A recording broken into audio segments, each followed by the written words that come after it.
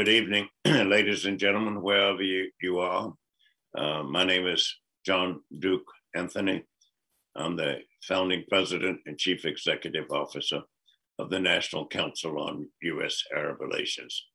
We were established in 1983 as a non-governmental educational organization headquartered in the nation's capital of the United States, but with affiliates, alumni, participants, activists engaged in the National Council's programs, projects, events, and activities throughout all 50 of the American states. This is our 30th consecutive year of holding this one-of-a-kind international conference with global, interregional, regional, intra-regional, and national implications across the board. There's no other forum that brings together as rich and diverse and widely experienced and educated and practiced a group of specialists on both the Arab side and the American side to address issues of common need, concern, and legitimate foreign policy objectives. To this end, we have a fixture, a mainstay of more than 10 of these conferences. Indeed, the last 10, His Royal Highness Prince Turki Al Faisal Al Saud is the chairman of the King Faisal Center for Islamic Studies and Research, headquartered in Riyadh. Some have likened the foundation as a Nobel Prize like institution. But you could put it the other way around, that the Nobel Prize has to do not just with peace, but advances and achievements in many other fields of human endeavors. So does the King Faisal Foundation, which annually awards, recognizes, and acknowledges the distinct accomplishments and contributions to humanity by individuals, regardless of race, creed, color, or nationality. So it is without a peer in this regard from anywhere among the 22 Arab countries, the 28 Middle Eastern countries, and the 27 member countries of the Organization of Islamic Cooperation. Prince Turki comes to this position and has held it since its inception as more than a family endeavor, as more than a testimony to the many things for which his late father, alia, was renowned from a teenager all the way through to his unfortunate passing in March of 1975. Prince Turki served longest as the Director General of the Intelligence Directorate, the equivalent or the counterpart of the U.S. Central Intelligence Agency in the Kingdom of Saudi Arabia's Ministry of Intelligence for 4 decades. Like his brother, older brother, the late Prince Saud, who also served for more than 40 years, but in that role as the Minister of Foreign Affairs, as did both brothers' father, King Faisal, served beyond his 11 years as King of Saudi Arabia. He retained the portfolio of Minister of Foreign Affairs, which he had since the early 1930s. As a result of those credentials, Prince Turki was appointed ambassador to the Port of St. James, Great Britain, with respect to which Prince Turki is also sponsored with the foundation a movie depicting the early adolescent and beyond life of his father and the impact, lasting, enduring a legacy that he has had on the kingdom's foreign relations, and as a role model amongst international practicing diplomats in the 20th century. From that position, Prince Turki then became ambassador to the United States. So these two more recent assignments have provided him with an opportunity to dive deeper into British and American society, arguably the two countries that have been longest the friends and partners and allies of Saudi Arabia from the beginning of the kingdom's 1932 internationally recognized diplomatic position to the present day.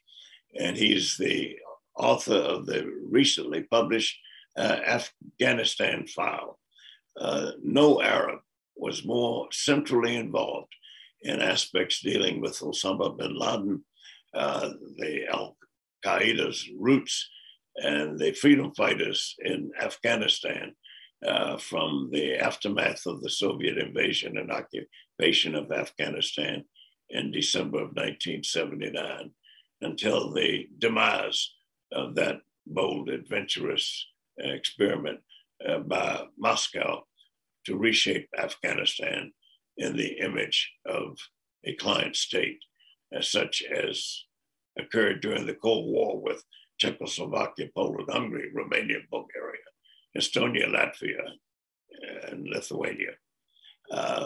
Please join me in welcoming again to the forum of the annual Arab-U.S. Policymakers Conference, Prince Turki Al Faisal, a member of the National Council's International Advisory Board and the co-founder and chair of the Beirut Institute, which he shares with one of our previous speakers, Raghida Burham, the preeminent Arab journalist with years in the United Nations and elsewhere from Beirut, hosting and holding and organizing, arranging and choreographing and concerning an annual summit of some of the world's foremost intellectual thinkers, problem solvers, and decision makers in Abu Dhabi. Prince Turki, the floor is yours, sir. Thank you very much, Dr. Anthony. It's a great pleasure to be back with you again, although virtually, but hopefully soon we will be able to get together in person. And as I understood that this is the 30th anniversary of your conferences, congratulations and happy birthday. Let me start by saying that wherever we look today on the map of the globe, we find that there is a crisis or a crisis in waiting, without a clear horizon to find appropriate solutions. Crises are accumulating in the Far East, in Central Asia, in the Middle East, in Africa, and in Eastern Europe, even Latin America, I should add. Every crisis can put the world on the brink of a major crisis that could become a global one, if not resolved peacefully. Continued polarization of international politics could lead to such consequences. Adding to these crises and polarization is the question of China-US relations, which no one can imagine how it will be in the future, not because of the routine differences related to trade and economic issues, but due to the perceived China global role. What we have witnessed lately in Afghanistan and the ramifications of it is a case at hand that manifests what I am talking about in respect to the strategic threats facing our world. The unfolding drama in Afghanistan is an indication of an end to an era, the era of foreign military intervention to constitute or shape countries according to a foreign design, democratizing and state building, if not indigenous, and reflect the national cultures and aspirations, are not sustainable and remain alien to the subjected proud societies, as also happened when the Soviets invaded Afghanistan and tried to turn it into a communist state. This must be the first lesson learned from this experience in Afghanistan and the other semi-failed experience in Iraq.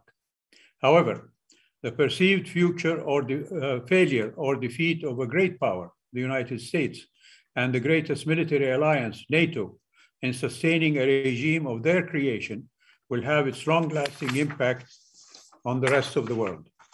And a strategic configuration in the regions close to Afghanistan and maybe on the overall regional international power politics.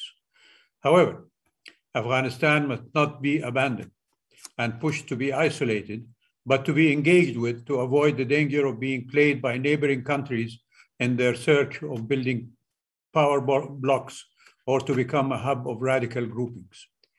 Doubtlessly, such a development with uncertainty regarding American presence and role will impact the overall balance of power in the regions close to Afghanistan and the world at large. Obviously, allies and friends of the United States and the West in general will be rethinking and reconsidering their future away from the Western dominant paradigm that dominated the geopolitics of the region during the last few decades. The impact of the defeat and withdrawal of the Soviet Union from Afghanistan in 1998 changed the world. Therefore, questions about the big impact of this development to the United States, the Western countries, and the world at large remain to be seen. Experience in Afghanistan reflects the strategic confusion facing our world. The world and its regions are facing immense challenges, which, if not met responsibly by the community of states, particularly by great powers, the world will continue living in a state of uncertainty that threatens its future and the human progress that was achieved during the last few decades in all fields. Let us hope that what happened in Afghanistan will not widen this state of polarization and vacuum. Such threats entail geopolitical risks and present a major threat to world peace and security. This may take us back to the eras of power politics when the world was divided and resulted in political and economic competitions, spheres of influence, and wars over resources and hegemony. The situation of the world is a symptom of deep structural problem in the existing international order caused by the failure of our world community to live up to the principles of world good governance as set in the Charter of the United Nations 75 years ago. The international order needs restructuring to be fair, inclusive, and reflective of international reality, where power in all its aspects is shared by many power centers. Therefore, without such restructuring, geopolitical risks will continue to rise and threaten world peace and security.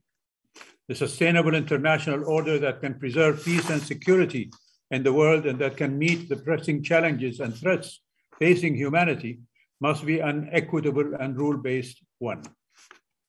No region in the world feels the danger of such polarization and vacuum than countries of the Middle East.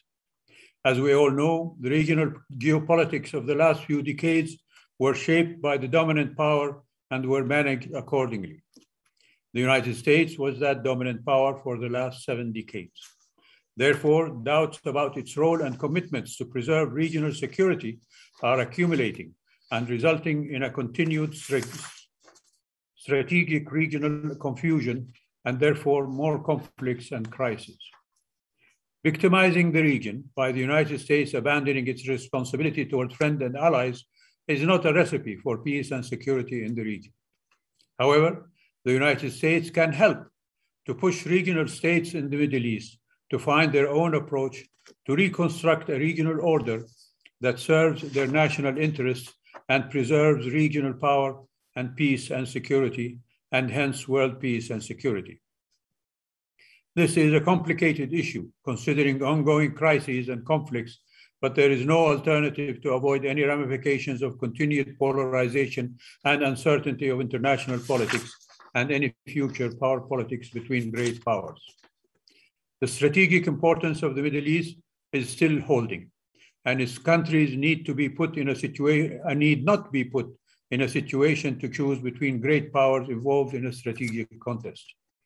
While it is hard to envision the future of geopolitics in the region at this turn of time, a new regional order is needed to be envisioned. However, many stumbling blocks have to be overcome, not only by the states of the region, but by the need for an international effort by the United States and the other great powers to set the stage for a peaceful, stable regional order. There is no doubt that a principled, rule-based regional security framework will benefit the conflict-ridden Middle East. It will provide an indigenous regional forum to manage interstate differences and conflicts without outsiders' interferences in their regional issues. It can create the needed trust between states of the region to concentrate on their own development and prosperity and cooperate in all fields to the service of their own people. It will contribute to building a peaceful region free of arms races and ambitions for lethal weapons. Issues like the Israeli occupation of Palestine can be ended by this regional construct, especially since the US, which solitarily took on this problem since the Camp David Accords between Egypt and Israel, and has failed to bring the sought-after peace.